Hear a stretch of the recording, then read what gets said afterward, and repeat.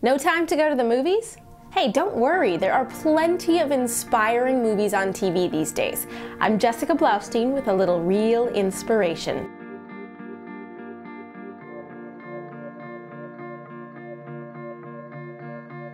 If you watch a lot of television, the chances are you've stumbled across one or two Lifetime original movies while flipping the channels. I definitely have. And I love watching those made-for-TV films with my grandmother on our girls-only days. Sometimes they're sappy and sometimes they're serious, but their best stuff, in my opinion, is the movies they produce based on inspiring true stories.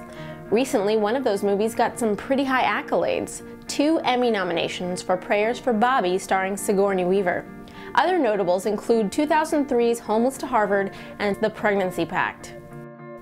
Their latest is Amish Grace. It's based on the tragic Amish schoolhouse shooting in October of 2006. Now, if you don't remember the shooting, it happened in the small Amish town of Nickel Mines, Pennsylvania. 32-year-old Charles Roberts barged into a one-room Amish schoolhouse and held 10 girls hostage. When the police arrived on the scene, he shot each girl point blank and then shot himself, and 5 of the girls died.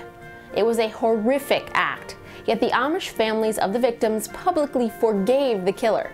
They told reporters that it was their faith that got them through their grief and brought forgiveness into their hearts. That's the general theme of Amish Grace. It only briefly touches on the actual event itself, and there are no graphic scenes whatsoever. Its message is about what it takes to forgive something seemingly unforgivable, a challenge only one's true faith can help overcome. Kimberly Williams Paisley, of Father of the Bride fame, plays one of the mothers of the shooting victims. She's an Amish woman who struggles with losing her faith and the pain of losing her child.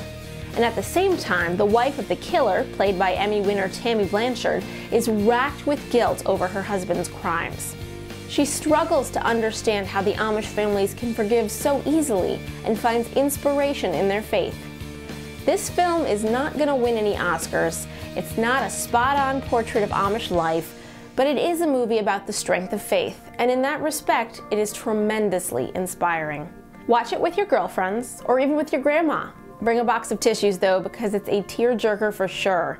It airs on the Lifetime channel on March 28th, and check your local listings for more information. In the meantime, visit guideposts.com/realinspiration for more inspiring movie recommendations and reviews.